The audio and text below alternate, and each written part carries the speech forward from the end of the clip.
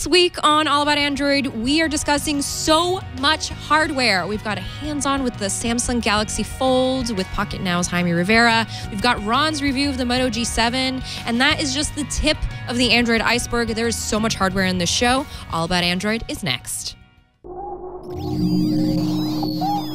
Netcasts you love.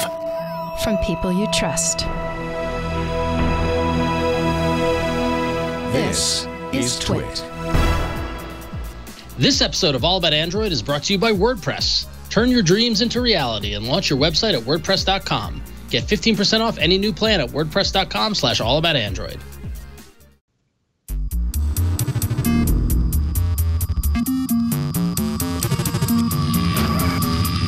Hello and welcome to All About Android, episode 416, filmed live on April 16th, 2019. We are your source for the latest news, hardware, and apps for the Android faithful. I am Florence Ion.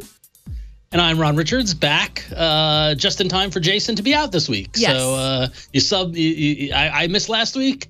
Jason misses this week. It's all good because we have an awesome guest who's going to join us for the top of the show, right, Flo?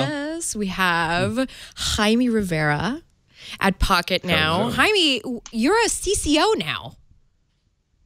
What's a CCO? Tell us.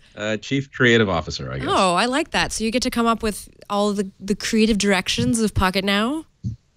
Let's just say it's just making a lot of things official, pretty much. Okay. Very creative, very creative.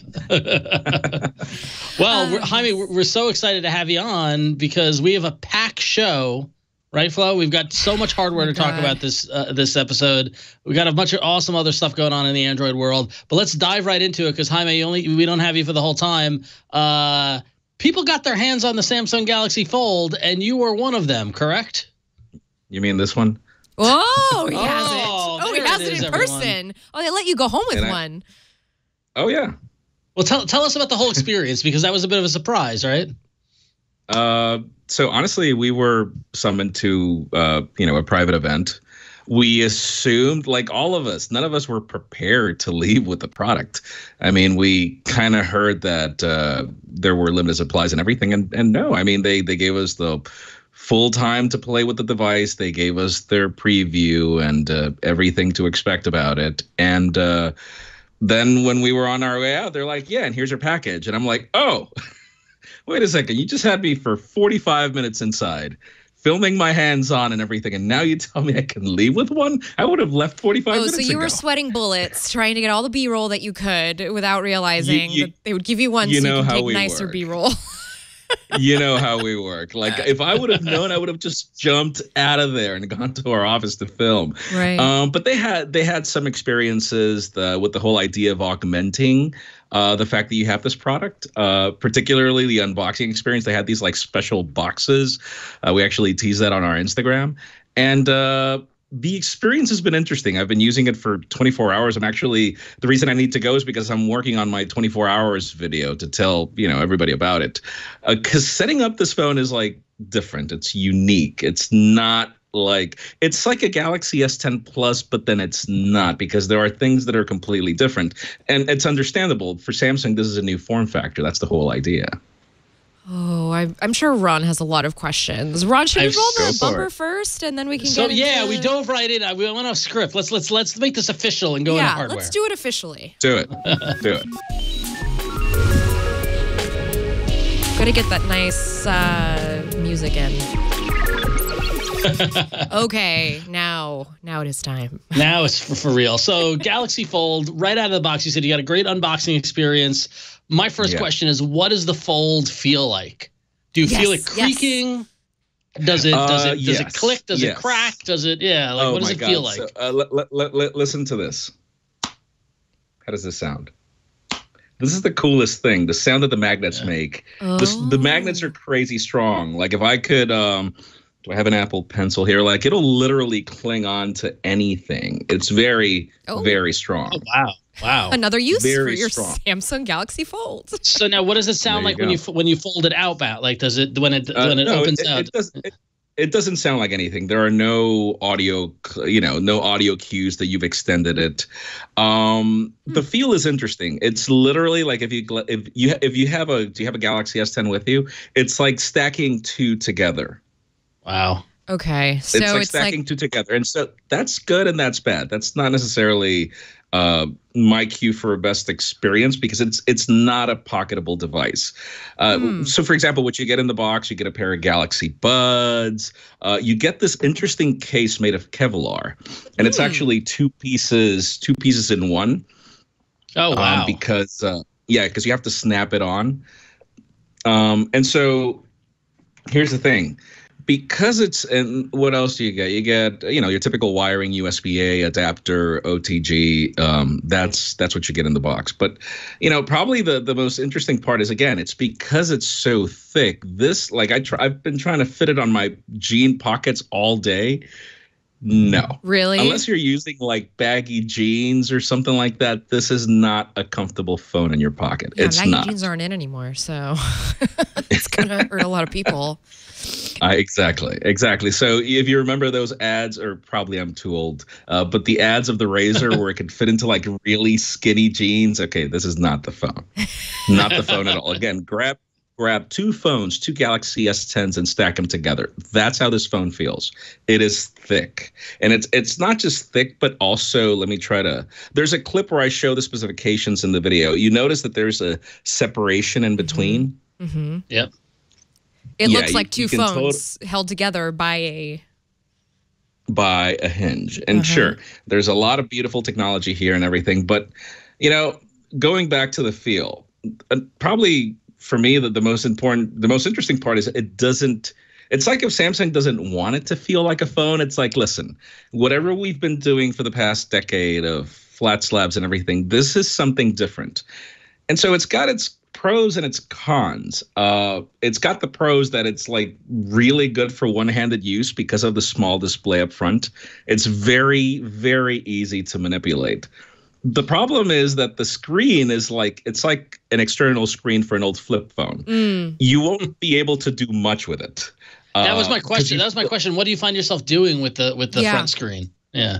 Okay, so once I figured out a couple of things. So like one of the things that I'm writing on my script right now for my video is like the first thing is the launchers are different. So whatever you see in the external screen is not what you'll see in the internal. Oh my gosh, that is a throwback. Yeah, it's a completely different thing. And so you won't complain about the quality of either displays. Both displays are gorgeous and everything. It's just the external one doesn't necessarily work with the internal one. And so however you have your folders set on the inner screens is not how it works on the outside. You're going to have to set your folders up again. A separate. So that's not a good experience. And then like the only thing that's like mirrored is like if you select that you want the app tray on the front display, it'll bring you the app tray on the back display, but then your folders are all gone and you have to start over. So that is it's like that level of disparity is probably one of the things that at first had me a little off. And then I just took the time to build my folders, and that was it. Because like folders, like if you notice, all you can fit are 3 icons at the front. That's about it. And then I had to like widgets are like extremely small. Yeah. Like this is not a usable screen. That looks like really small text. That doesn't look comfortable to read. Exactly. It is not. And then you've got cases like, for example, it's designed for you to interact with the product, like if you're on a rush. But then the Samsung keyboard, because I'm multilingual and you're multilingual too. Yeah, I completely. I switched the Samsung keyboard off because I'm multilingual, and so I drift more to SwiftKey because of that functionality. In addition to the swipe flow sort of design that SwiftKey has, which is crazy. It's really practical for the outer display. That, swiping on that keyboard is the best thing you can do. But then the problem is that because this thing is so wide, on the inside, you have to use the keyboard split. But then if you split it on the inside, one thing that does mirror is that it'll split the keyboard on the outside. And so that's just like, what? That's one thing that I wish I had an option to like have one keyboard for the outside, one keyboard for the inside, but that actually does mirror. So it's weird. Yeah. So have you had a chance to play with any of the other folding phone prototypes that are out there? And if so, how does this one compare? I was one of the first people to try out the Mate X by mere coincidence. I was just at the right place at the right time. And actually, I did a video because before touching the Mate X, because when we were at MWC in Barcelona, they didn't let anybody touch the Fold at all. We were at the Unpacked event. Flo, you were there with me. They didn't let us touch the Galaxy Fold at all. It actually wasn't even on display. I even heard that there were certain people that were allowed to touch it, but we weren't part of that group. We were at MWC. We were invited to a special preview. Still weren't allowed to touch it. And, in between that, I land at the right party at the right time with the right person from Huawei. And he's like, you want to play with the X? And I'm like, if I can show it on video, yes. And he's like, yeah, here, hold it. And so somebody filmed me using it. The Mate X is a completely different product. The Mate X is more like, I don't know. I didn't believe in foldables before that. And that's the reason why he gave me the product, because he's like, I've been watching your videos. I've been hearing you criticize the concept of foldables. Here's a foldable. Tell me what you think. And I'm like, wow. So my response was, okay, I've changed my mind. But the reason why is because the Mate X feels like a Galaxy Note 9. It's slightly thicker than a Galaxy Note 9 when it's closed, but then when you open it, it feels like a Kindle Oasis. And so it feels like two products that are already in the market. And for me, that was the thing. Like, if the product can feel like a phone when you use it like a phone, then great. The Galaxy Fold doesn't. The Galaxy Fold feels like a tablet with an assisted small, secondary screen. That's how it feels like. But it's more like a tablet than anything. That's what my main. Now I was not invited. I did not get an unboxing experience. And listen, I'm pro foldable, so maybe that's why they don't need to convert me. But I wasn't. Yeah, but my main kind of takeaway after seeing the Galaxy Fold was that how functional as a phone is this? This looks like a tablet you can fold in half, and same thing with the Huawei Mate. So it's really interesting to hear that the Mate feels like a phone and not a tablet. The Mate.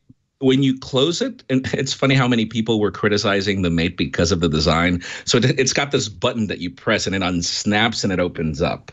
And but the thing about it is it feels like a Kindle Oasis. If you've ever used one, that's exactly the feel, from the lightweightness of the design to the sturdiness of the product. It feels like a very well done product.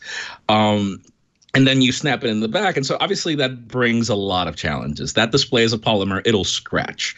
That's the smart thing about the Fold, the fact that the screen is protected on the inside. So from a durability standpoint, I feel that this device will probably last longer. Okay. This device is like a mishmash of hardware. Like, on the outside, it's aluminum, it's glass at the bottom. And then on the top, it's got this sort of like polycarbonate. And then it's the special polymer inside for the screen. And you won't be able to see it here. You have to and this is something that I just noticed like 30 minutes ago. It's got a screen protector on the plastic. Built in already. But it's so well, like, I'm not even going to try to take it off because I can't just buy a replacement. But yeah, you can totally see that there's a sort of a screen protector here. But you have to look like really closely to notice it. In the case of the Mate X, there's a case that will protect the outside, that'll feel like a holster. But yeah, I know that for me, yes, from a durability standpoint, I feel that the Mate X is not going to last as much. But then, here's the thing. That one does feel like a phone when you close it. You close it, and again, it's like if you're using a Galaxy Note, like what you're showing in the video right there. Not that screen that you're showing, but the other one, the one at the front. Both screens are actually usable, but the larger screen actually makes it feel like a Note 9. And then when you open it, it feels like an Android tablet, which is funny because Android tablets were never really popular. No. So after getting to play with both of these and getting so is the foldable thing a gimmick? Is this a just a trend that we're going through and it's not going to stay, or is this truly the future of phones? Yeah. I called it before a solution in search of a problem. You don't need, it's like a smartwatch. You don't need a smartwatch. It's like a tablet. You don't need a tablet. These are just really cool, convenient things. You do need a smartphone. You do need a computer. And these products are like trying to blur the lines in between and provide, I would say, enhanced experiences. But in the case of tablets, we've already discovered that they are more practical for content consumption. I'd rather consume on a tablet than I would on a computer. So it makes sense. Like Samsung's argument in the briefing was, okay, people want a larger screen, but they don't want to carry a larger device. And so their solution is to create the foldable. That sort of makes sense. I wish the foldable were thinner, I guess. That's the biggest challenge. The thing about it is, if you guys remember what, smartphones used to be, I mean, this is just the situation we're in. This is where technology is right now. And even if in the past I would call these a solution in search of a problem, these are really cool solutions. Crazy expensive, but, the more that I play with it, the more that I like it. It needs to grow on me. It's like one of those things where it's like, I assume it's like the first time you ever used a smartphone after coming from a keyboard, like a typical BlackBerry keyboard, and then moving to a screen. My God, my first 2 weeks with an iPhone were horrible. Just trying to adapt from using a hardware keyboard to using that, glass screen. And now if you make me use a BlackBerry again, I can't. And so, I guess there's muscle memory involved. It's a paradigm shift. For Samsung, this is a new form factor. For Huawei, this is a new form factor. And, it'll take time for the technology to be perfected. For like the hinge design is crazy. If you look at the internal, like we saw a full presentation over how the hinge works, there's a lot of hardware here. There are a lot of moving parts in this thing to make this possible.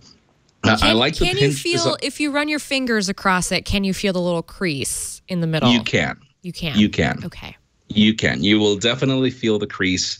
If you're using the dark mode, you will be able to see it as well. If you're using the regular it actually comes by default with the white display, and so you won't be able to see it that way. It's only when you use the dark mode. And it's not that you see, like for me, it doesn't really bother me. It's like for me, I know that a lot of people complain about it, and I'm like, dude, it's like complaining about the crease on a book.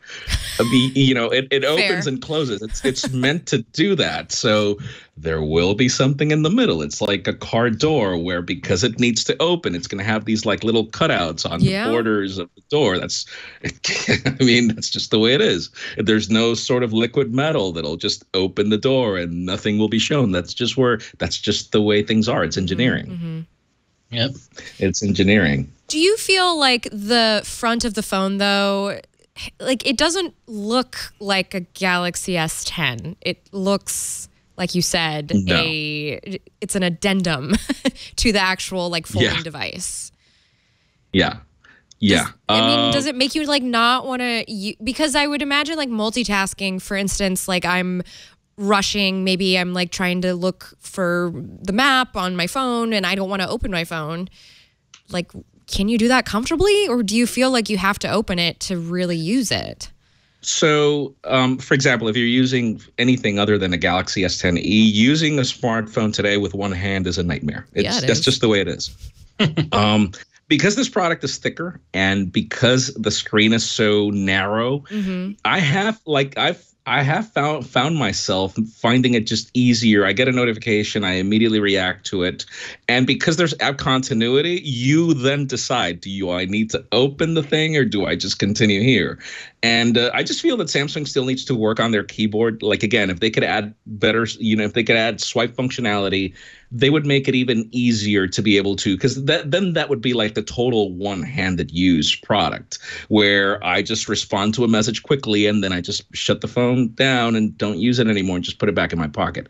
So in those kinds of situations, I found myself to find it more practical. Maybe we have this conversation in a week and I'll be like, I love it. But right now for me, it's a huge departure from the P30 Pro that I was using. So, I think you make a great point because it's a new hardware paradigm and the software has to catch up. And from everything I've read about it and what's going on is that we still need to figure out what the UI experience is with the two phones and with the two screens and how they work. And that's going to take iteration. Like the first step was make it work, make it fold and make the screens work. Now figure out the software. Exactly. Yeah. Exactly. But I feel that they've done a ton of really cool things with the software, but everything is focused on the inside. Like assume that the outside, again, you're using a Moto Razr and the most you could do is like take a selfie with it with the outer display and pressing the volume button. That's what you have here. For Samsung, it's like, listen, we don't want you to be on the inside. We want you to be on the outside. Yeah. Okay. So you were going to say something. Sorry, you were going to say something. Oh no, I was going to say using the front for selfies is perfect for you, Flo. Yes, right? it is. Yeah. Wait, and so, but here's the thing: there are some missed opportunities. Like there are 6 cameras, right? So you have 3 at the back, 2 inside, and then 1 here.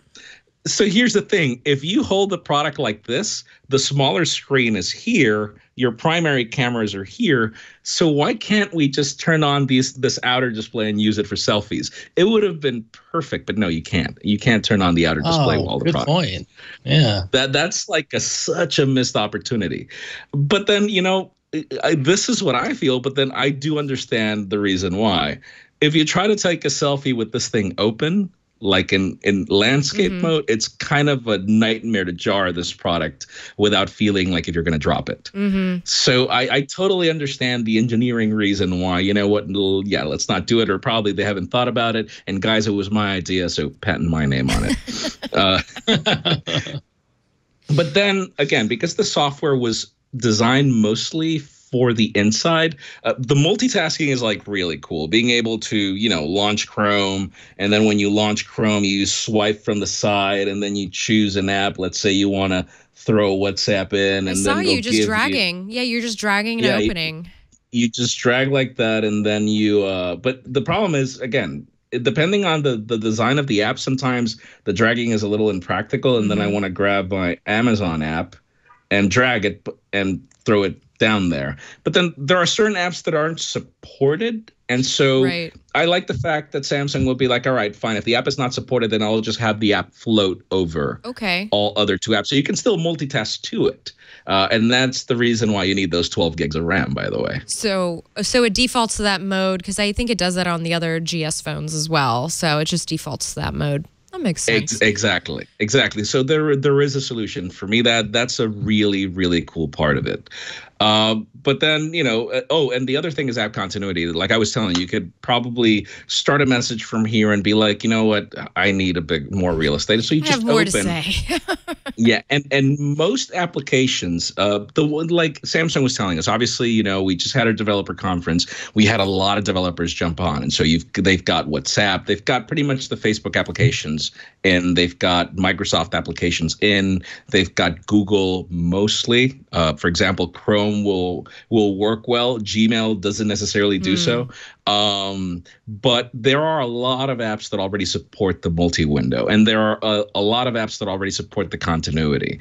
Not all of them. Some apps, for example, you will start something again because these are 2 different interfaces, the outside and the inside. You will open, and sometimes it will either not open the app or it will open the app, but it won't. The cursor won't be exactly where you left it. So, again, it's still a work in progress. Clearly. So I'm curious, what about very quickly the camera? You had a chance to, see. Like if you've used an S10 Plus, this is literally an S10 Plus in every absolute way. which makes me wonder why for $2,000, well, 1,980, I guess.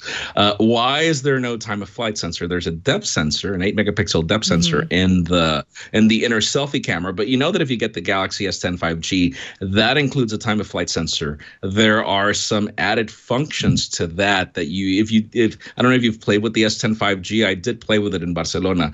There's like augmented video where you can, like depth sensing, full-blown 3D sensing video. There are certain options that you can do with the S10 5G that you can't do with the others.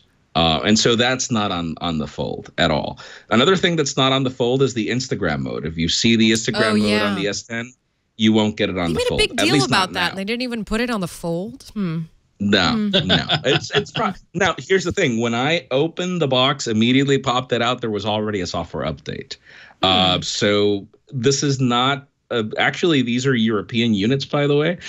They were like, this was the quickest way for us to get you units. So, we even asked, like, can we make full reviews out of them? They're like, well, we can't tell you not to. But obviously not. There are certain things that won't necessarily work here, like Samsung Pay and everything. Go for it. I was gonna say, why are they? It seems like they're rushing this. Yes, a little. Right, like especially given the positioning with the price point and all that sort of stuff. It just seems right, or am I crazy? No, so I guess they rushed for us to be able to have units, because I do know that the devices that you can pre-order today for T-Mobile, AT&T, and Best Buy that you'll be able to pick up on the 26th, those are final. Those are final. It's just apparently those US units weren't available for us to grab yet. And so that's the reason why they were like, you get European ones. Let's wait, after the 26th, let's talk about US models. Interesting. Yeah, I believe that they did the same with the Note 5, I believe.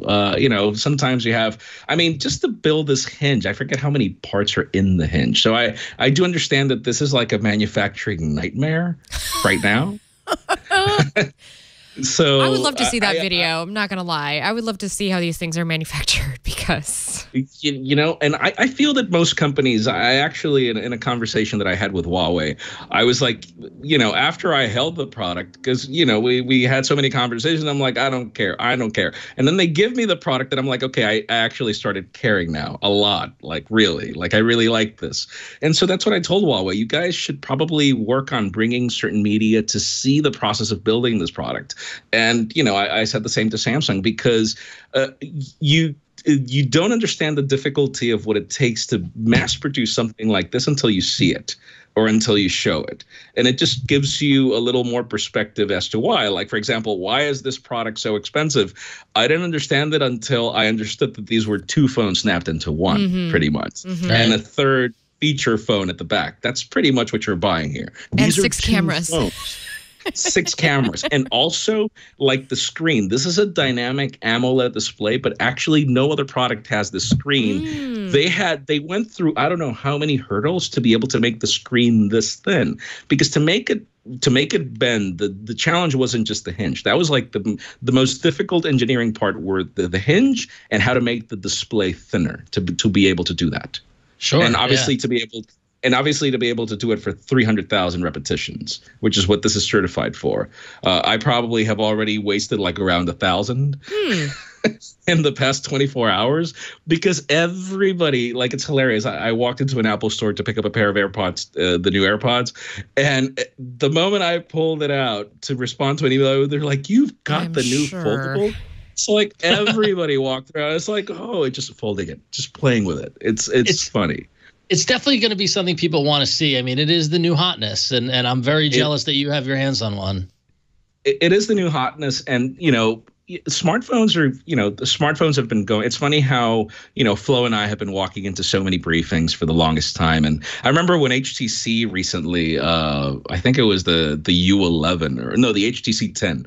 The intro for that presentation was "Smartphones have become boring." And so they walked us through all this presentation, and then they gave us another smartphone that looked exactly the same. So this is it's funny how Samsung didn't use any of that for this presentation. They were like, "This is the future," and I have to agree. because the only way to get to the future is to actually experiment now. I mean, the Nintendo Switch wouldn't be what it is if there weren't the flops of the previous Nintendos that launched in the middle to be able to allow this functionality.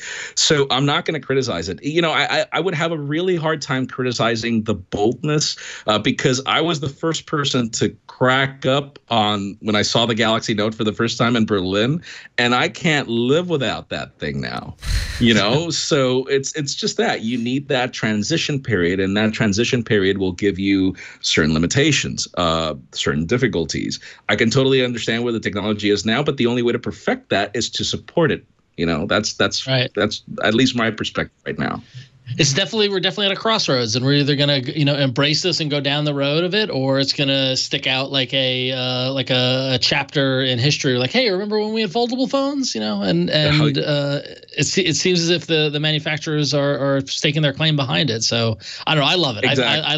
I love to your point, like changing up the paradigm in some way and making us, pushing the boundaries of what we're used to in terms of what a phone can do and how it works and how it interacts. And it can be a bumpy road, but to your point, the Note, we mocked the Note. We said it was huge and there's no way anyone wants a phone that big and all that sort of stuff. And now it's such a standard. I remember that my photo for that Berlin trip was me holding a Galaxy Note in my ear and just cracking up. So it was intended to be a parody, and now it's reality. That's just the way it is. But I have to, companies that I admire, one, definitely Samsung. How many products? I mean, the smartwatch. Who is not wearing a smartwatch right now? Does anybody remember what company built the first one? It was Samsung. Yeah. Samsung did it before the Pebble. And I remember that we went to that briefing and it was like, wait a second, you can make phone. This is literally a phone in your wrist. And we just chuckled at the design, how ugly it was. We criticized it so badly. And now, obviously it took many years for it to be perfected into what we're wearing now. Samsung, they did with the Galaxy Note. They have had a few innovations. The same with Apple when they launched the iPhone. People made fun of them, and look at where we're at now. And the other company that I admire is Huawei because of the amount of money they throw at R&D. Like literally, whatever. It's like the Google of hardware, where a lot of things like Project Fi is just an internal project, and they'll give you funding to be able to get it to work. And if it works after a year or so, they'll make it a product. That's pretty much what Huawei does. And so I find it fascinating. Like if you ask me which one do I prefer the Fold or the Mate X? It's hard for me to say which one I like more because I like both. I find that this form factor is more durable. I find that the other one is more of what I would envision a foldable to be, where I can fully use the outer display as a phone, and then I could switch into a tablet whenever I want to, because I am a tablet user. There are a lot of people that are like, yeah, you don't need a tablet. Agreed. I do personally need tablets for my workflow. I use them a lot. So things that I would have loved about this Galaxy Fold, I would have wanted an S Pen on this thing so badly, because I do use stylus. I do use the S Pen. I do use the Apple Pencil like significantly in my workflow. I write down my scripts for my videos, and then I use the S Pen as a highlighter for what shots I've had, notes over my experience and things. And so, and I've been on planes. I've noticed more people now using the Apple Pencil than ever before. I have a really good friend of mine that's a cartoonist, and for him, the Apple Pencil is like the second thing only to a Wacom, which is great. And so, I wish that this thing would have given me more functionality for the tablet portion. But again, it's only been 24 hours. First generation too. Yeah, it's first generation, and I do need more time with it. But it's funny, but I guess I now understand why they made this like so narrow. If you think about it, if you're holding two phones stacked together, if they made this the size of an S10 Plus, stacked two of them together, this would be a very heavy product. Yeah, very heavy. And so I think that they started with like a weight. They were like, okay, we need the hinge, which on its own has so many parts that'll make it crazy heavy. And then they were like, all right, and so it can't be that heavy. So they probably had a target weight, plus the battery that they could fit into it. And I guess that they work from there, but this is just my speculation. I have no idea how they went about it. But yeah, if they made it more like the Mate X, this would be a crazy thick product. Whereas in the case of the Mate X, that hump that's in the bottom, sort of like the Kindle Oasis, is where everything is. All the hardware is in that portion. But then Huawei was like, you know what? Why are we going to add cameras to this thing if we could use the same primary cameras for selfies and for everything? So what I would have loved to see from Samsung doing this is something you can already do with the Mate X whenever it launches. Yeah, I think that's a great point. So, this category. Well, Jaime. Yeah, it's crazy. Jaime, thank you so much for this great breakdown of it. Everyone should go check out your video on YouTube. The Samsung Galaxy Fold is awesome. Great video.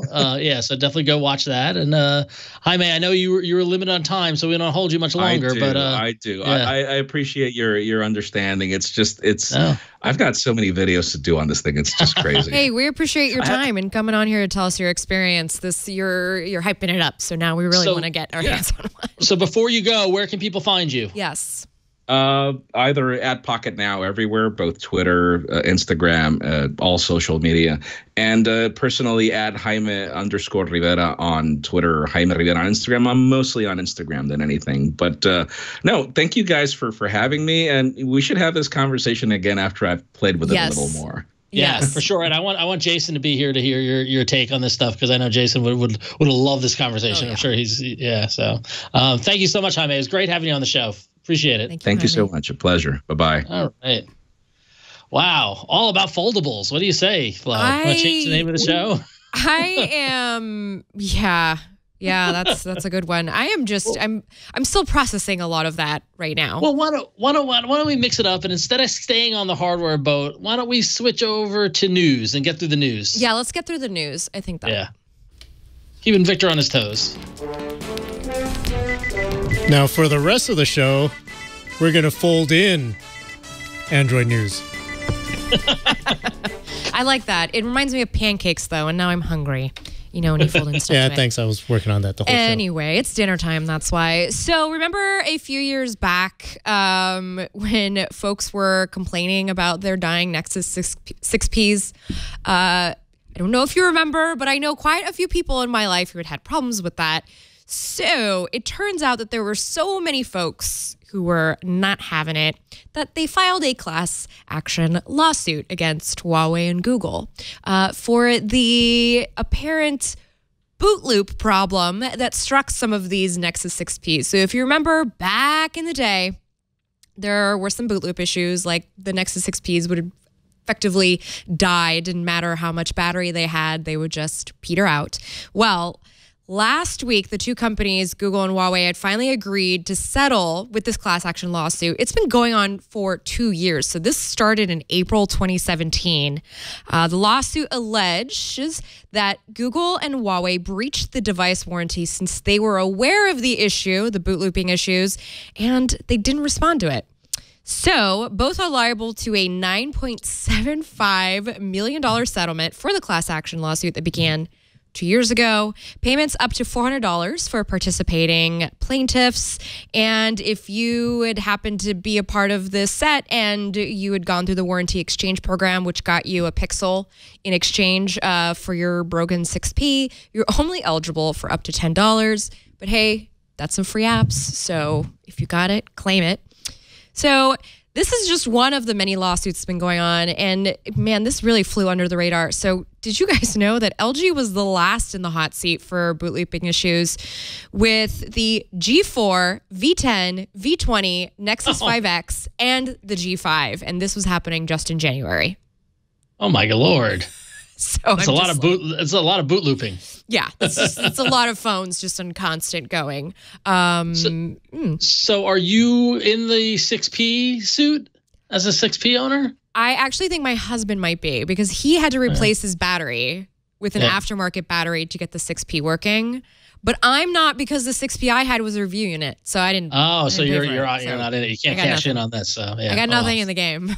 Maybe Jason's going to cash in on it as well too. So, man, we love legal. We love legal class actions. That's fun. I mean, it's money. All right. Well, moving on.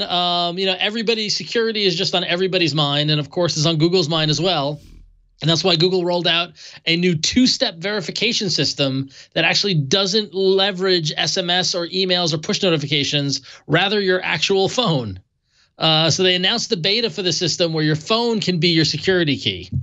Really interesting. So listen to this. It's built into devices running Android 7.0 and higher. And you use it to protect you can use it to protect your own Google account as well as your Google Cloud accounts at work. And they also recommend it for people in their advanced protection program. And that's people like journalists, activists, business leaders, and political campaign teams who are at most risk of targeted online accounts, online attacks.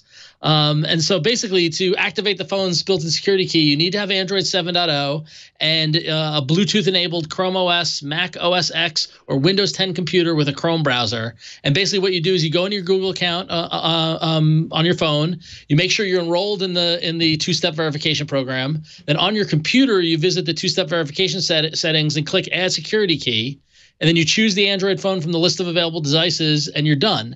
It uses Bluetooth to send the security key to the phone. And now, when you're signing in, you make sure Bluetooth is turned on your phone and the device you're signing in on, and you'll get and it shows here you get a prompt saying, "Hey, someone's trying to access your account. Is this you?" And you say, "Yes, it is," or you say, "No, it's not." And it gives an added layer of security. And Google touted their own Titan security keys, and they actually suggest that they recommend you register a backup security key to your account in case you lose your phone. So, Flo, what do you think of this kind of step towards even added security? Is this enough to protect people from getting their stuff hacked? I mean, I would hope that it is. It's certainly like it's an extra gate, right? Which always helps, and that always helps. That's why we always say like do TUFA, enable that. That's going to enable that extra little gate before anybody gets in. But that's the thing is that's getting. I mean, I told you the story offline. A friend of mine got caught up in the big SIM cloning thing that's been going on at T-Mobile, where he had two-factor authorization set up for everything, and someone cloned his SIM card and took over his phone number, and then reset his password and got the code via SMS and was able to change all his passwords and take over his accounts. Like, it's horrifying. Now, if he had this, he would have to have the physical phone next to the computer trying to access the account, and you'd get an alert on your phone, and it goes through like a very tight security key. Seems to be a little more protected. As people who are doing malicious things are figuring out ways to break the ways that work, like 2FA, we need to come up with things like 2SV to help navigate it to be even more secure. So that is a good point. And also, I think that everybody should enable this. Anybody who has a huge stake, especially in their Google account. Yep. Or if you have like 19 Google accounts like I do, like just lock them down. Lock them down. Just lock them all down. Yeah. You see, I went from POP3 to now I'm just all IMAP and Google. And literally I actually hit the point on a Chrome browser where I'd logged into too many accounts. I got a warning that I needed to sign out of one before I could log into another. And you know what? And then it doesn't let you pick which one to sign out of. You have to sign out of all of them, which is a huge pain in the butt. So. Oh gosh. Well, they're trying to keep you safe, right? I mean. Yeah, I guess so. Sure. So. So also trying to keep safe. So I'm kind of more familiar with this is our next news item. I'm kind of more familiar with this because I do the nature of my job. Sometimes I need to record conversations, and I do, of course, after I tell the person on the line that I am going to record it. And I used to be able to do this with Android apps, but in recent years, this has become virtually impossible to do on an Android phone, which is why I don't do my interviews over the phone anymore. I do them all through my computer, through Hangouts. So this was made even harder on your Google phone recently because Google had blocked the last known method that any of the call recording apps could use to access that feature. Well, fortunately, XDA developers, they are saying that Google's considering adding a native call recording API in a future version of Android. So in Google's issue tracker, the following comment was left from a Googler. Our development team has been adding call recording APIs on their roadmap. It's something that we would like to address in a future version of Android. However, due to the security and privacy implications of such APIs, it is not something we can deliver for the Q release.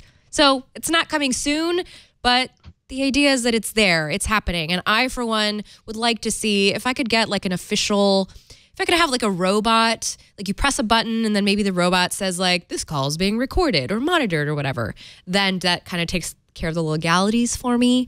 I feel like that would be very helpful. But of course it would probably bum out a lot of the app developers who made recording apps. So there's also, that is, and such is progress, right? Exactly. That's what has to happen, And so they need to adjust, and that's what's got to happen. I mean, this isn't the first time app developers have made a bit of functionality, then Google's come in and added it to the OS, right? That's very true. So, yeah. And it's worth mentioning, by the way, that XDA developers article mentions Android R, which I haven't even thought about because we're still trying to figure out Android Q. Android R, Raspberry. Oh. Anyway, so, all right. So we're going to round out this batch of news with some interesting data from Q4 2018. We love data, don't we, Flo? Yes, we do. So listen to this. Florence, Victor, are you guys sitting down? Yes. Yes. Victor, are you sitting down? I know you like to stand when you do the show. I'm standing, but he's standing. Okay. Sit down. I heard him. He's sitting down. He's sitting down now. All right, listen to this. Over 1/3 of consumers who bought the Google Pixel 3 in Q4 2018 and the OnePlus 6T, it should be or the OnePlus 6T during Q4 2018 were previously Samsung owners. Think about that. What does that say? 1/3 of the Pixel 3 and OnePlus 6T purchases were former Samsung users. This is according to Counterpoint Research's U.S. smartphone churn tracker. And also interesting, less than 1 in 5 people who bought either device were a previous Apple user. All right, so this is the rise of the Pixel and OnePlus as phones. In Q4, the Google Pixel accounted for 7.3% of Verizon's total sales, while the OnePlus 6T made up 2.4% of T-Mobile's total sales. Now, that might seem like a small number, but 2.4% of all of T-Mobile sales with all the phones they make going to OnePlus I think that's a huge deal.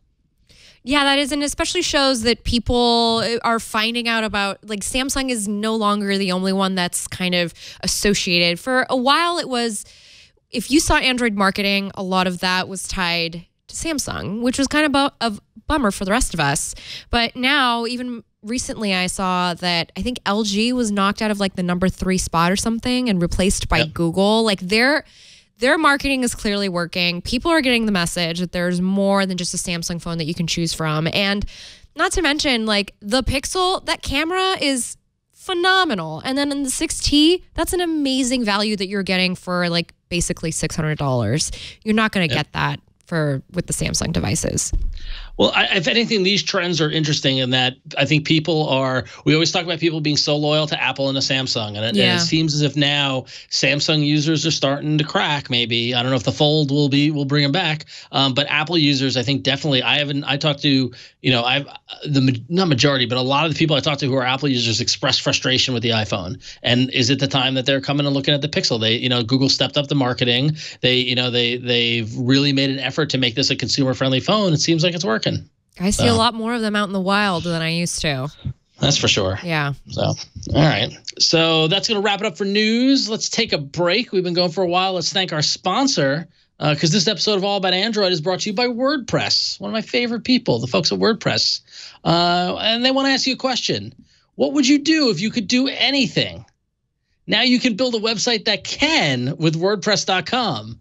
With powerful site building tools, thousands of themes, and 24/7 support from real experts, WordPress.com lets anyone pursue whatever it is they love by launching a site that's free to start with room to grow. WordPress.com was started so anyone can publish their ideas.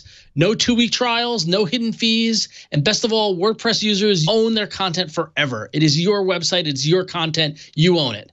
WordPress.com is built to grow with you, to get you where you want to be tomorrow. Their customer support team is made of actual WordPress experts who are standing by to help you 24 hours a day, including weekends, which, let's be honest, that's when you actually have time to work on your website. Nights and weekends, they are standing by to help you when you need it. The WordPress platform is so flexible and powerful that some of the biggest companies on earth use it to build their websites, and millions of people use WordPress.com every day to turn their dreams into reality. I am one of them. Every time I need to roll a new website, I turn to WordPress. All the websites that I manage on my personal side of things for podcasts, FinalePodcast.com, my website for my other podcast is run on WordPress because it's so easy to get the site up and running, and I can fine tune it to look and act the way I want to. And when I get into a jam, WordPress support is there to help me. So listen, don't take my word for it. This is what you want to do. Go to WordPress.com/allaboutandroid for 15% off any new plan purchase. That's WordPress.com/allaboutandroid for 15% off your new website. WordPress.com/allaboutandroid. And we thank WordPress for their support and for helping us make great websites. Thank you, WordPress. You're the best. Also helping me make a website. I think we can eschew the hardware bumper. No, let's do it again. You want to do it again? Let's do it again. Victor, do you mind?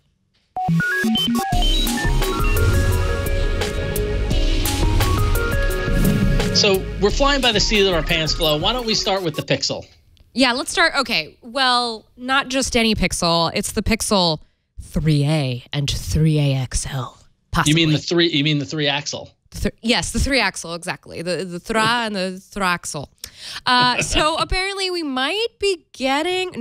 are getting a hardware announcement on May 7th. That's 2 days before my birthday and Ron's birthday. And also the first day of Google I.O. So it looks like we may be going back to hardware being announced at the Google I.O. keynote, which is very exciting. It's very exciting.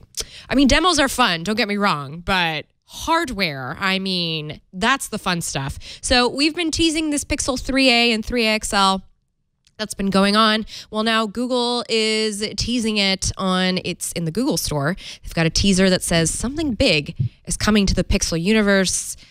I don't know if it's bigger than the phones they have already, but it's certainly going to add to the phones that Google sells, which maybe will convert more Samsung users. Who knows, as is the trend.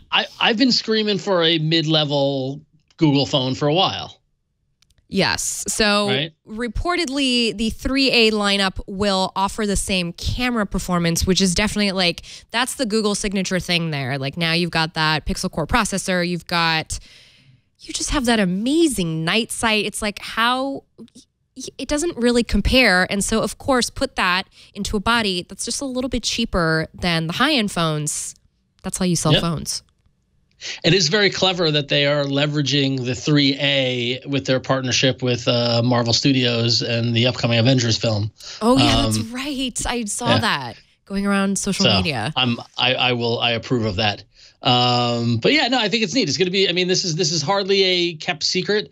We've been talking about this for the past couple of weeks. I'm glad they're finally making it official. And if we get some good phones out of it that at an affordable price that can help convert more Samsung and Apple users, I'm all for it. So.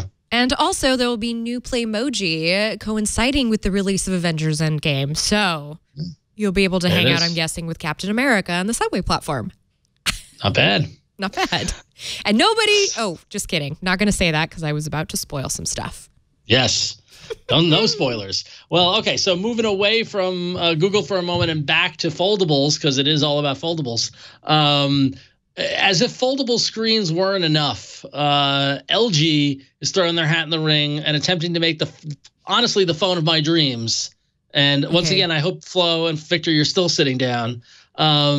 A transparent display foldable phone. This is literally the phone of Ron's dreams, by the way, because this is a lot like the phone in the Expanse.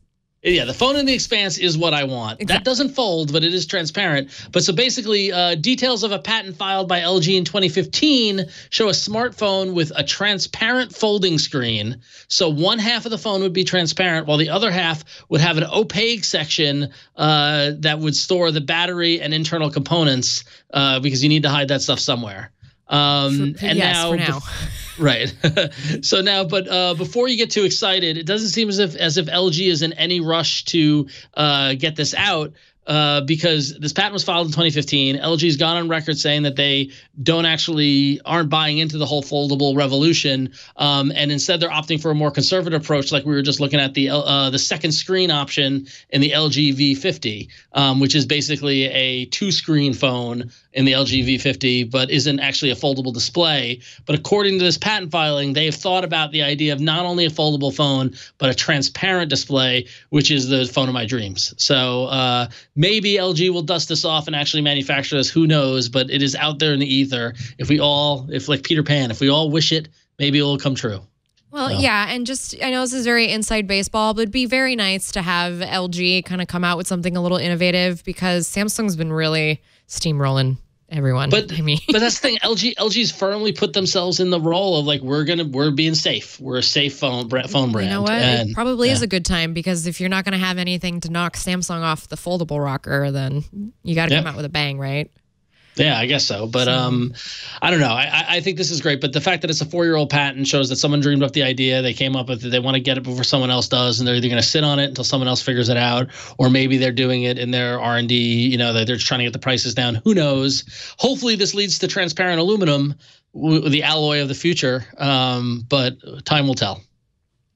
So. Time will also tell what is going on with Google's home strategy, because if you've been paying attention to some of the Android-specific blogs out there, 9to5 Google in particular, had pointed out that Google had accidentally leaked the forthcoming Nest Hub Max. And I had to take a pause there, because there are 3 names to this. So it's not the Google Home Hub, it's the I'm assuming would be Google Nest Hub Max or something like that. Anyway, I don't know. But apparently this is a product that is going to happen. So Google is going to rename, or at least launch, a hub with the Nest moniker attached to it. And according to a reliable source through 9to5 Google, Google relaunched the Google Home Hub as the Nest Hub, putting it in line with the new 10-inch version of the device, dubbed the Google Nest Hub Max. So there will be 2 devices, I guess. The larger of the 2 devices will pack a Nest camera for security and duo calls. So you'll have the specific Nest security one, and then you'll have just a smaller one that I guess it's rebranded. That's why it's a little it's a little slightly confusing just for that.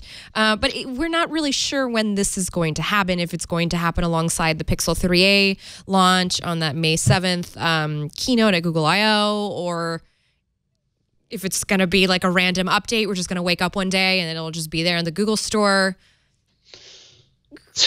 I don't know. I'm just right now, I'm a little perplexed at how this is going to work, because a lot of people are kind of up in arms over, why are they attaching the Nest brand to it? What, why are they doing this? But I mean, we talked about this a couple of weeks ago. Again, I challenge, what value does the Nest brand have? Now, when reading this, I understand, because Google Home Hub was built in such a way to be like the nerve center of your IoT home, right? Yeah. And that it had that great control panel, and that's a natural extension to the Nest thermostat and the Nest security cam and all that sort of stuff. And so I understand the product confusion that might exist, going, oh, you have Nest products, you need this Google Home product to bring them all together. I understand that with the Nest products, it's probably good to have a Nest version, so that the people who aren't like us say, oh, I just buy Nest. That's what I need, so give me the Nest thing. I challenge that, get rid of Nest and make it the Google Home thermostat and the Google Home, camera and the Google Home doorbell and all that sort of stuff, and keep it all within Google Home and Google Assistant and all that stuff, because I just think Google's the more powerful brand. But what do I know? Because maybe people don't trust Google and they think they trust Nest, not knowing that it's owned by Google. Yeah, or it's just that Nest, folks know that Nest is the home product. Like if you go to Home Depot and Lowe's, there's a Nest display, not necessarily. Well, I guess there were Google displays after the Google Home came out and they started doing that. And maybe that's why they were branding it. So it makes more sense when they put it in the middle of Lowe's and Home Depot. Maybe. Yep. Consolidated on marketing. I don't know. It's strange decisions. All right. So, want to take a moment and talk to you guys about the Motorola G7 phones? Yay! Yeah, I had the opportunity, thanks to their friends at Motorola, to play with the Motorola G7, which I showed when I got it. But I also got my hands on the Motorola G7 Power. Ooh. Which is the big battery version. It's like 5,000 milliamps. Yeah. Yeah. So many milliamps. But yeah, so these are the Motorola G line. I went to the launch event for these. There's a third phone in the mix, which is the low cost one, the Moto G7 Play, which I didn't get to play with, ironically. But what Motorola is doing with the G lineup is no different than what they've done over the past few years, which is the Motorola G has been a affordable, sensible phone that gives you a solid smartphone Android experience. And I want to say, I don't want to use value as a bad word, Flo. You know what I mean? Like it's a value choice, but it doesn't mean that you're skimping out on it. Yeah. Right. It's affordable, which I think is fair. Yeah. Especially, given that, like the, OnePlus 6T is a great phone, but that's getting pretty expensive. And that's, phone prices are getting out of control. So it's nice to see Motorola come out with a $300 level phone that, and I don't want to say a normal person, but an average person can get a great experience out of it. So starting with the Motorola G7, there's good and bad. All right. It's got a great screen, right? It's a solid phone. The battery, I forget the milliamps on the Moto G7, but I think in the 3,000 range or so, around there. So it can get you through a day. It's a good go-to phone for all your needs. Motorola has really, I talked about when they announced it, they stripped out the operating system to be as close to standard Android as possible. Very few little Motorola kind of touches there to it, which is a big difference from the Motorola of yesteryear. They've got some stuff in the camera. They have some Moto kind of gestures and things like that. But aside from that, it's stock Android. Super easy to use. Those of you at home who love the headphone jack, it's got a headphone jack. So like if you're looking for a standard mid-entry, if you need to give a phone to your kid, to a teenager, or if you're starting out in your career, you can't afford the nicest phone, if you got a Motorola G7, you would be solid and will give you exactly what you need. That said, there's some negatives to it. The battery's fine. Like I said, it didn't, blow me away, but it made it through the day, which is important. Whether or not you like the teardrop notch or not, it is there. So it's hard to see on this, but there is a teardrop notch. Yeah. I don't mind it. You get used to it. And also there's no NFC, which is something that I've come to depend on greatly. But for the price point of, I think Best Buy's got this for $199. You can get it at Amazon for $299. It's an affordable phone that can get the job done. But if you're looking for a little more, oomph to it, the Motorola G7 Power is the one that I would go with. All right. So this is got just quick on the specs. It's 6.2 inch HD plus Max Vision display. It's got the 19:9 aspect ratio, which I've become addicted to, oddly enough. It's got 3 gig of memory, 32 gig of storage. It does have a micro SD expansion card, which is cool. Camera wise, 12 megapixel on the back with the Motorola quarter lens system there. 8 megapixel on the front. But like we talked about, the 5,000 milliamp battery, this sucker is a beast, right? As an experiment, I gave it a full charge. All right. And just carried it around with me, using it very lightly, not really doing too much with it, but also not using it. That was 5 days ago, and we're at 78%. What? Yes. So right now you can see we are at 77%. Wow. Right. So it's crazy. If I did nothing with this phone, according to the battery stats, it's got 26 days left of battery. That's if I don't use it, right? Once you start using it and connecting and doing all that stuff, but you could easily get through. You could go away for a week and, like 5 days or so and probably not have to charge. That's how insane this battery is. Does it have any other bells and whistles besides the big battery? Not really. And in fact, it actually, what you get for battery, it takes away from the screen. So actually, I found the display on the Motorola G7 to be a little nicer than the display on the Motorola G7 Power. So that's something to think about. It doesn't have NFC either, so they both don't have NFC. So to get to that lower price point, they're sacrificing components like NFC. And I will admit, you do have a big battery. It is a heavy, chunky phone. It is a noticeably like thicker, noticeably heavier phone. But like you said there on their website, they're with average use up to 3 days of power on a single charge. And if you conserve that, I think you could push it to 4 or 5 days. So really, really just fascinating to see what they're able to pack into it. All in all, I like these phones. I've always liked these phones. I've always been a fan of the Motorola G series.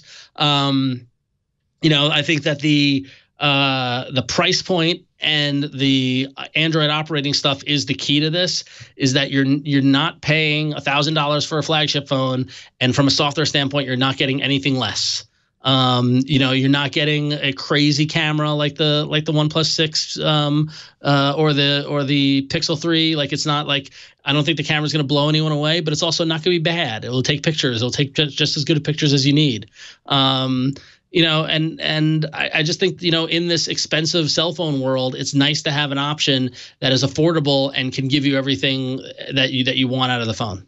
So I'm very curious how this market is going to change when this Pixel 3a comes in. I mean, right now, like if the Pixel 3a didn't exist, the Moto G7 and G7 Power are my two recommendations for a mid-range phone. Yeah. Easily, hands down.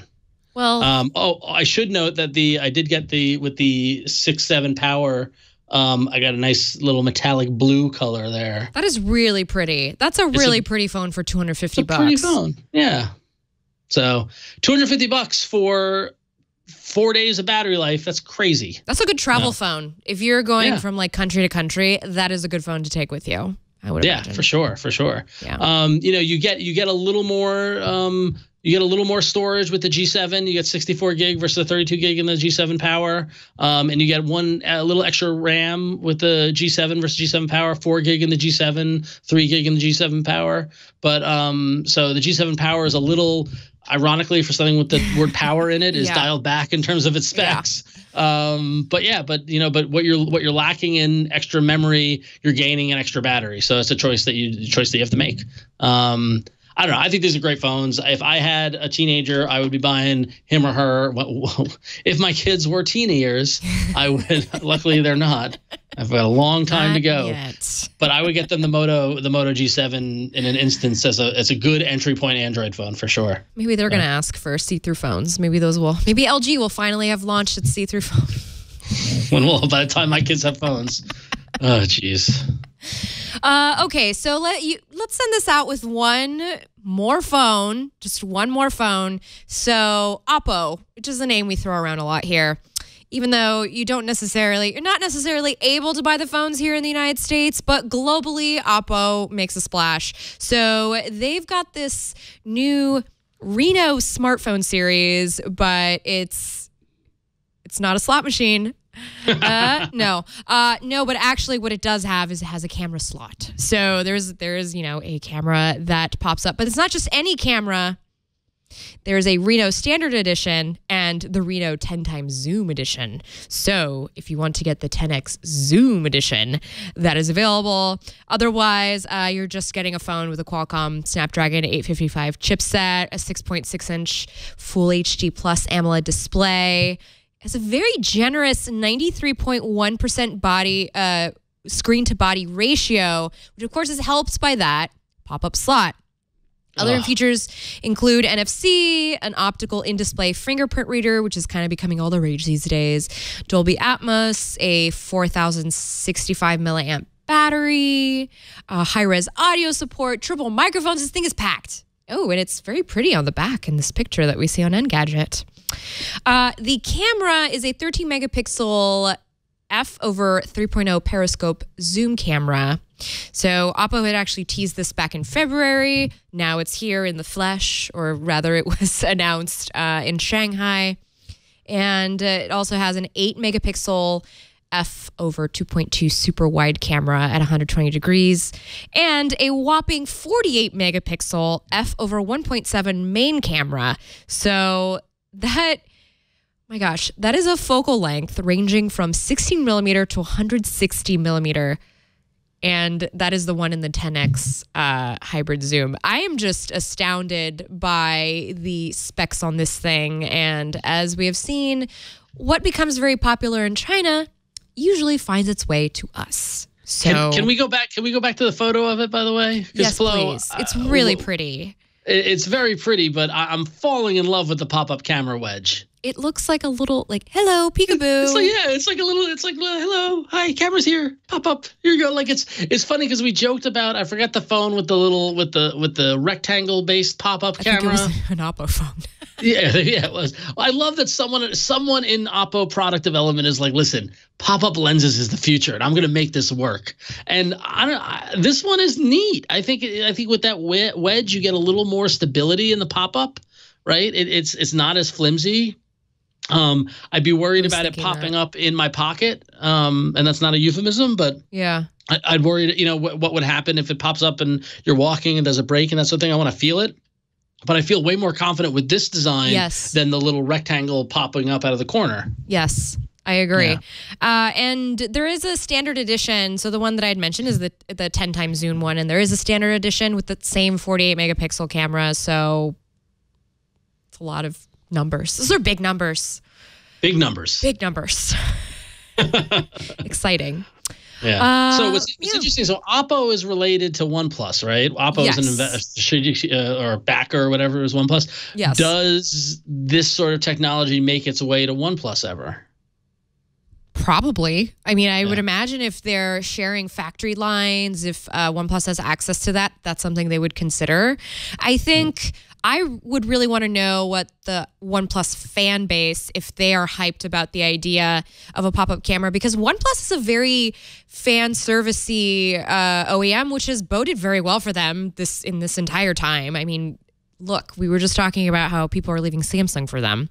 So I'm wondering if that's something that they could say, hey, folks who love us, do you want something like this from us? And I imagine that they would find a way to make that happen. So, well, it's funny because you talk about OnePlus and pleasing fans. We were going to skip this, but I think we should go back to it. Yeah. The OnePlus 7 Pro recently possibly leaked, and some rumors that it could be the OnePlus's entry into the 5G market. But what's more interesting is that this leak features a curved screen and a headphone jack. Talk about making the people happy. Yeah. Nothing makes users happy than a headphone jack. Do you think, not Flo, having to buy a dongle? Yeah, true, exactly. And as someone who's a OnePlus user with my red dongle while I was out running with my headphones, Flo, what do you think that these leaks are true, or do you think that these are just internet speculation run wild? I'm always remiss to say anything is true until I hear something from the company, because it's all just rumors in the end. But I also think that the OnePlus fans are very loud and proud, and if they want a curved screen and a headphone jack, it's coming. It's coming. Well, and we're due for a OnePlus 7. I mean, the OnePlus 6. I'm a proud OnePlus 6 user, and true. It's been out for a while. 7 is due, right? That's right. 6 came out last summer, and then we got the 6T over the fall, and so it is time for a refresh of that OnePlus, and they are gonna kind of bring over what is kind of popularized overseas. So I'm curious, and I'm very curious about the curved screen too. I hope that it's more usable than kind of what I'm experiencing with the Samsung devices. Sometimes they're a little frustrating to use. Anyway. So much hardware this week, Flo. Yeah, it's a lot. I'm a little bamboozled by all the hardware. But before we go into the apps, do you want to talk about the Galaxy Fold a little more? Do you want to talk about the Galaxy Fold a little more? I could talk about it for all night, but I feel like that's adequately covered, I think. So. Yeah, I think if I had one final thought about it, it would be that I am curious to see how this is going to wear down over the next couple of weeks. I want to hear from the folks who have it in their hands in the next couple of weeks what the real usage is like, what life is like with a foldable phone. Because I think when you have it first in your hands, it's so exciting to see this, especially because we've been dying for innovation. But I think the real test is, what is this like in the real day-to-day, like when you get back to the doldrums of the everyday work life? And it's the software. It's all about the software. Well, we'll see if One UI can do the deed. All right, well, let's do the apps deed next with a little apps action.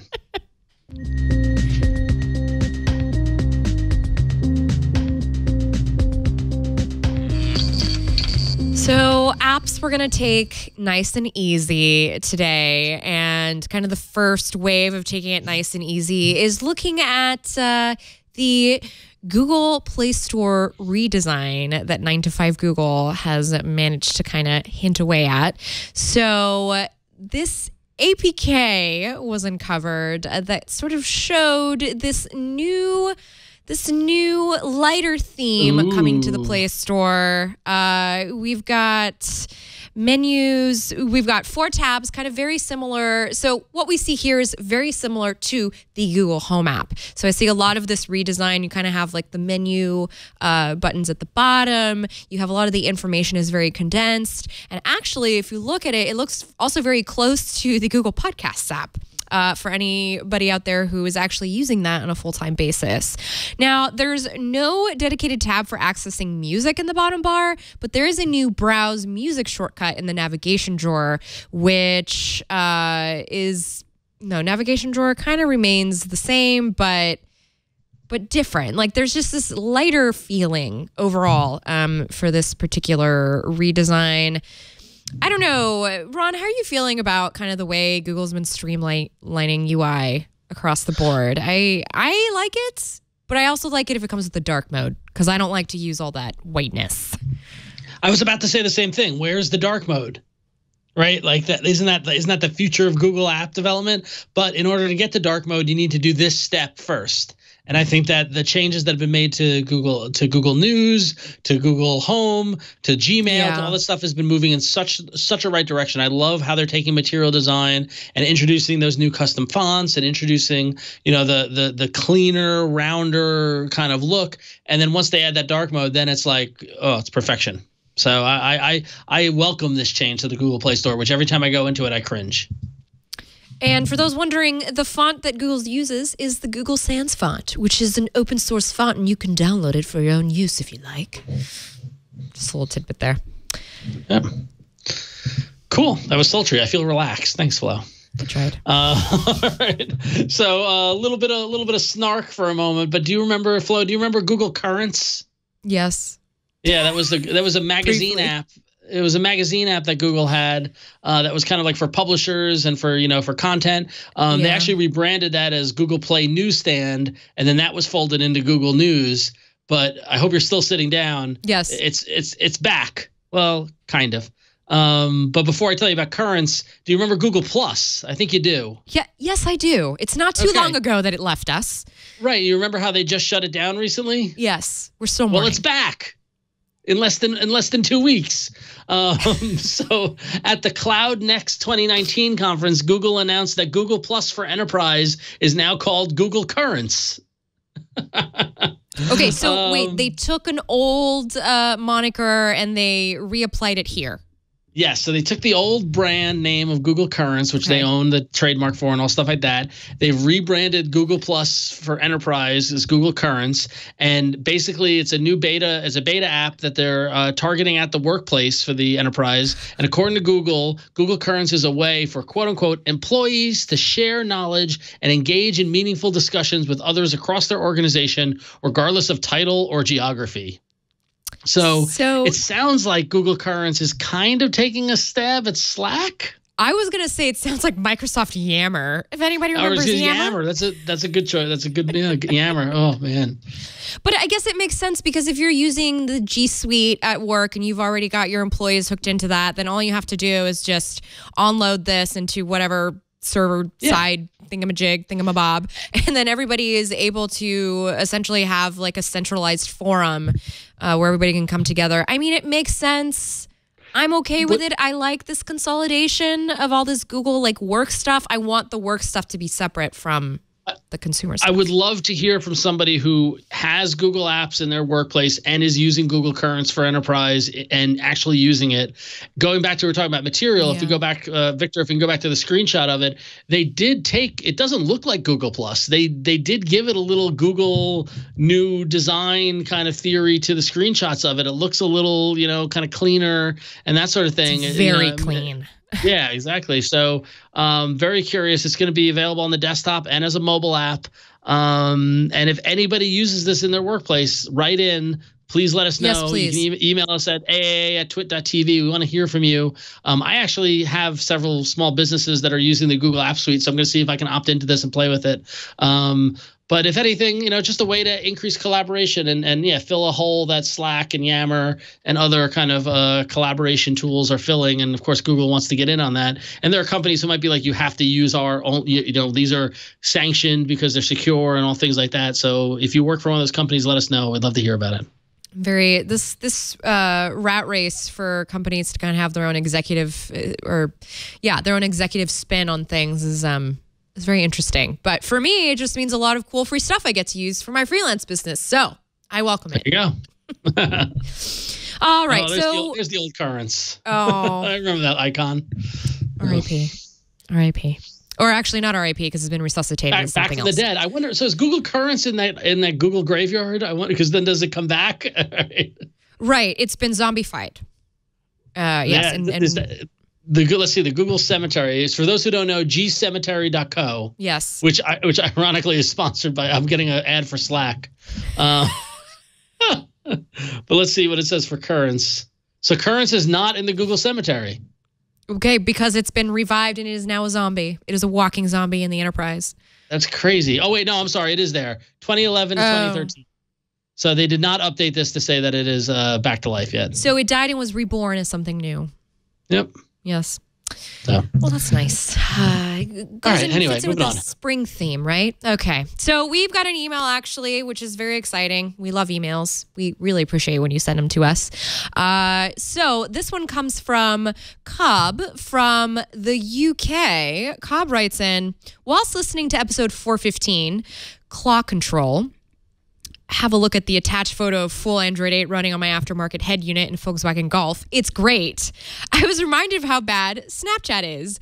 I was so enraged that even after the update, it was still so bad that I researched to find the reason why, as per the below the link. Apparently, it is because they are using a 10-year-old camera API as opposed to the newer V2. I actually tweeted the below link on the official Snapchat Twitter account. Unbelievable how badly Android users are being treated. We have to suffer abuse from iPhone people calling our camera CCTV quality because of their app. Grr. Ran over. Keep up the amazing work. Thank you, Cobb. This is exactly why I kind of stopped using Snapchat. Also, the declining viewership. That was definitely a thing. I know this was a conversation that we had last week, but it is just another example of how frustrating it is when you have two major platforms like Android and iOS, and when developers consider one over the other, like this is what happens. You're going to lose users. You're going to frustrate people. People are going to see what's going on, and we really appreciate listeners like Cobb for writing in and kind of pointing out, like, this is just, this screenshot that we have up on the screen is just, like, look how low res that is. It's embarrassing, but, like, I'm not surprised from Snap at all, given what their priorities are and how they operate. And so, like, the best thing you can do is not use it. Yeah, you know, and not to mention, honestly, the content on there is not, it's gotten a little... It's not great, Bob. It's gotten a little seedy. I'm just going to put it that way. It's like watching Inside Edition of social networks. Wow. There you go. No shade Inside Edition, but also all the shade. All right. Thank you, Cobb, for the email. You can write in to AAA@twit.tv. Yes, you can. Yep. Yes, you can. Flo, you want to take us to the next place? Yeah, I think we should go ahead and duke it out between the two of us. This is going to become very personal in just a second. So many enter, but only one lives. Android Arena. Oh my goodness. Wow. All right, Flo. Well, I wasn't here last week, so walk us through last week's. Yes. apps. So last week it was between me, Jason, and our guest Joshua Vergara. And let's see the results here. So we had Calendar Notify, which was from Jason. My pick was the Elder Scrolls Blades, and Turo was Josh's pick. And it's kind of somewhat even across the board. So coming Very first is my pick, which is the Elder Scrolls Blades. Coming in second was Josh / the guest's pick, Turo, which was an app that lets you rent people's cars on the street, basically. And cool. then Jason had Calendar Notify, which basically let you see your calendar in the notification shade. The standing this week, Ron, if you would like to take it away for us. Yes, so 14 weeks of the arenas, thanks to Wade County in the chat room for keeping track of this. Flo, that win brought you up closer, but not quite in first place yet. The guests are still in first with 45 points. Flo, you were in second by 1 point with 44 points. Jason's in third with 32, and I'm way in the back with 26 points, still making up for being out because of the babies. But you never know. I can catch up. Yeah, it's so early. It's week 14. We get so many more weeks to go. But since I missed last week and technically lost, that means I go first. Yes, you do. And so Flo, I'm hoping that you installed my app so we can show it to our friends who are watching the show. I'm wiping my phone first. Cool. Okay. All right. Wipe. So everybody who watches the show, longtime viewers of the show, know that I love to do apps. I love productivity apps, but I wanted to find an app that took a different approach to productivity and a different approach to really kind of accomplishing your goals. And sure enough, it's an app that's been around for a while. And Flo, you were surprised that it wasn't in the arena yet. Mm-hmm. It's called Goalify, My Goals, Tasks, and Habits. And basically what this is that as opposed to having a to-do tracker or, a productivity app, it is a way to track goals. So what you can do is you can set goals that are here. We're showing in this is the screen where you can set up your new goals. You can just start with one of their templates. So let's do that where they have some pre-made templates to help you get started. And so let's say you want to set a goal to run 3 miles, or you want to set a goal to write 10 pages of your novel, or you want to set a goal to eat healthier or some other kind of thing. They've got a bunch of templates already set in place. So let's go to sports. Oh. Okay. And I was going to the one more natural for me. Sorry. Let's scroll down to running. They show you a bunch of different sports there. And so we're gonna set a goal to run. And you want to say and they've got suggestions. You can say, I'm going to go for a run every day, or I'm going to be running 3 miles every day, or I want to be running 15 miles every week. Those are just options to get you started. You can change the units that it measures in, or what you can narrow it down. So, say I want to run for I'll be running 45 minutes every day. So click on minutes there. There you go. And hit that second one. Boop. And there you go. And you move forward with that goal. Ta-da. And ta-da, Flo has just made a goal to run 45 minutes every day. And so what it does is it syncs into your account. And now when you look at your screen, you see your goals there to run 0 out of 45 minutes. And if you tap on it, you can keep track of what you do. So if you do that, you say, okay, I ran for 15 minutes. So there you go. Yay. And so now we're 33% of the way there. So it's a great way to change your approach in the things that you're doing and how you track them, as opposed to doing like, these are these things I have to do. Make it into gamify it. Make it to a goal and make it to, some place where you get a reward when you cross that line. I know for me at work, I drown in emails. And so I say, listen, I want to have my inbox I want to be at inbox 0 by the end of the week. And that's my goal. And I'm going to track my progress on a daily basis. Now what's also neat, so in addition to all the templates that they have, let's add a new goal there, Flo. Yep. And new goal. There you go. And you can start a custom goal, and you can set stuff up on your own way. So you can, make it a flex goal, which is something where you want to stretch what you're already doing. You can make it a task goal where you want to complete things, an avoidance goal if you want to avoid sweets or some other thing, or a limit goal. It's really just an interesting way, an interesting paradigm in how they kind of sum it up in terms of how you organize the goals. But if you hit back, in addition to goals, they have gamified this thing. So hit the X, go back to the main screen, and and tap new goal in the upper right-hand corner. And they have what they call challenges. So you can say new challenge. And what you can do is if your other friends are using Goalify, I can challenge you to run 45 minutes a week, and we can keep track of each other's progress and make it into kind of a fun way to keep track of that sort of thing. And if you close that out, Oops. there you go. Nice. See, it's very you said we were going to get into a fight there. So yeah, so you give this code to your friends and they can plug in and tie into your challenge. Okay. If you go new goal, if you tap new goal again in the upper right hand corner, there are promoted challenges, which are kind of like, Xbox Live and the whole world out there where the Goalify people are promoting challenges. So, tap the water one. You can participate with all the Goalify users to do the stay hydrated goal, and take that challenge, and you can accept it and we'll add it to your activity list. So Goalify, it's a way to keep track of your goals, make it interesting, make it a little more gamified. It's free in the Google Play Store. You can have up to 3 goals in the free version. And then if you unlock the paid version via the in-app purchases, you can have as many goals as you need or want. And there's a whole bunch of different ways to look at it, different ways to slice the data and all that fun stuff. It's a really powerful app, really well designed. Goalify, free in the Google Play Store. Check it out if you want help achieving your goals. So there you go. Well, now I know what I'm setting up tonight. Thanks, Ron. Sure thing. You can do it, Flo. I believe in you. I'm trying. My goal is just to leave the house every day. If I can do that, good for me. It's a very good goal. All right. Thank you so much, Ron. It was a great app pick.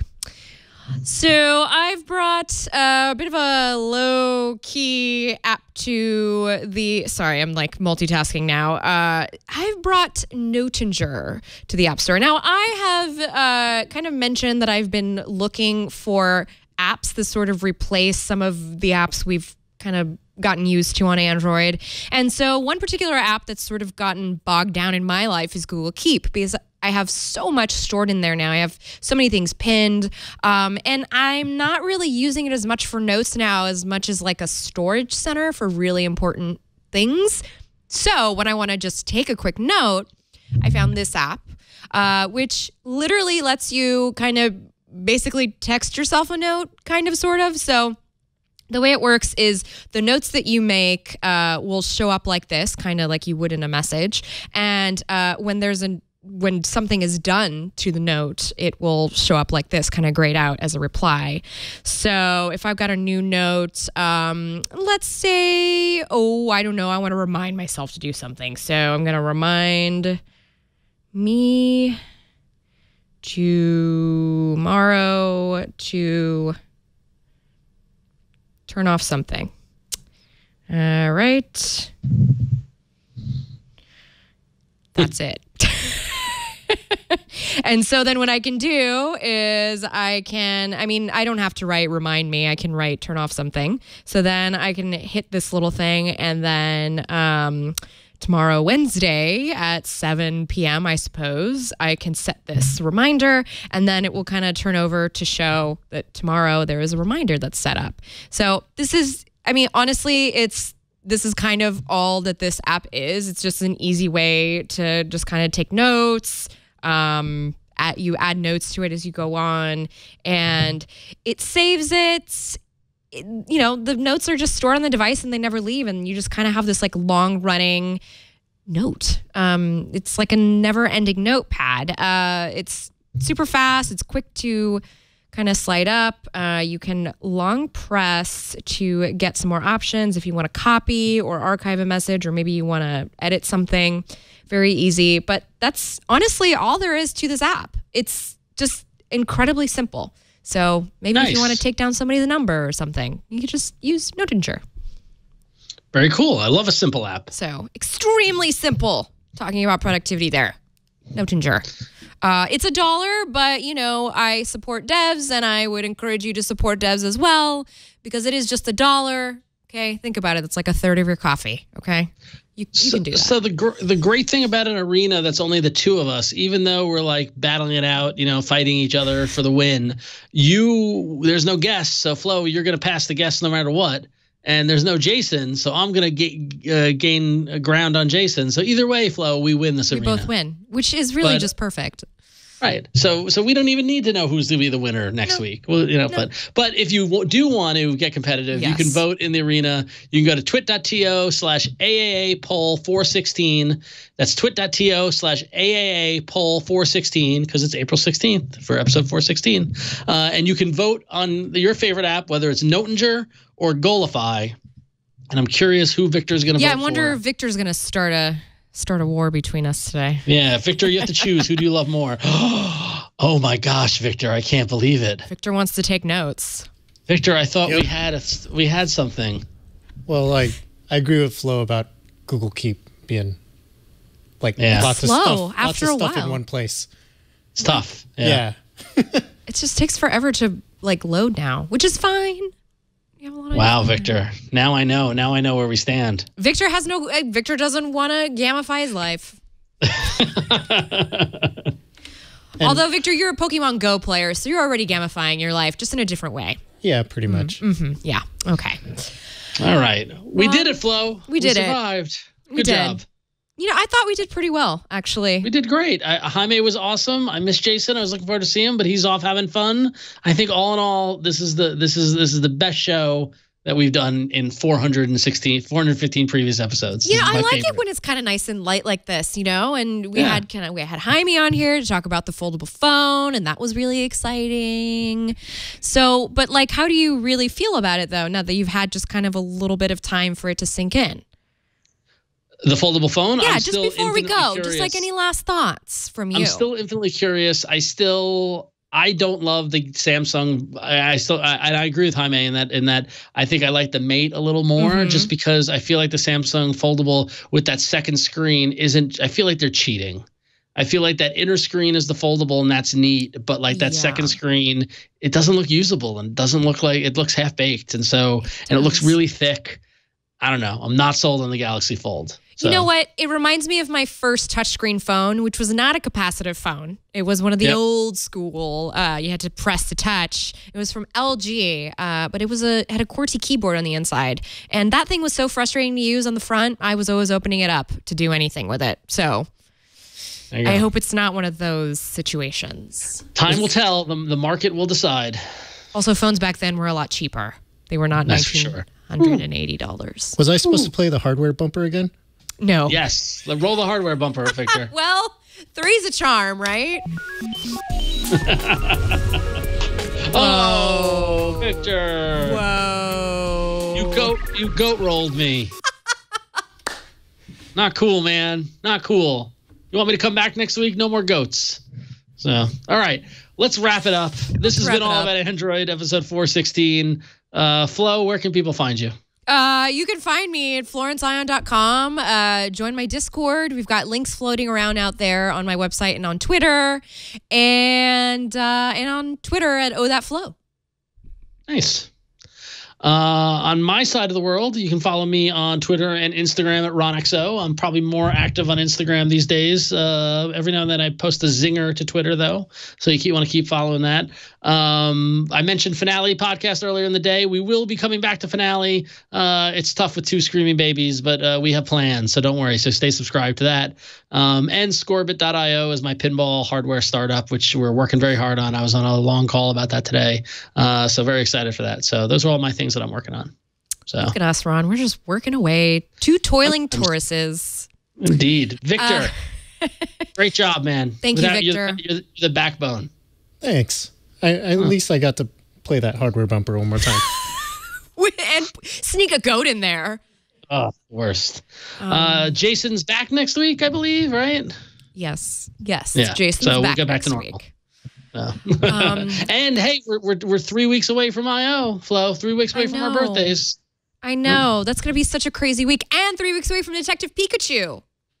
It's very exciting. Which excites me. It's all happening. It's all happening in the same week. Why don't you take us out? All right, so that is it this week for the show. Thank you so much for tuning in. Now, if you would like to leave us a voicemail, we are still accepting those. You can call us at 347-SHOW-AAA. Just type that into your dial pad, and that'll reach us. If you want to send us an email, we love those too. Our email address is AAA@twit.tv. Just send it right over.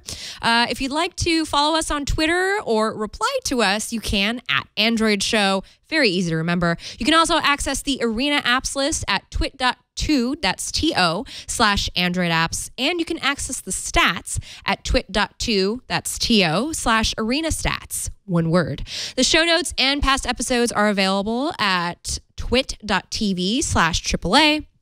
You can come watch the show live in beautiful Petaluma. All you need to do is email us at tickets@twit.tv so that we know you are coming so we can put out a chair for you. We always love to have an audience. Of course, when we don't have an audience, we always have Alex here, which we always appreciate. Or, of course, you can catch us live here every Tuesday where we always are at, starting at 5 p.m. Pacific time, at twit.tv/live. That is it for the show this week. Thank you so much, everybody, for tuning in this week. And now, Ron and I shall bid you adieu.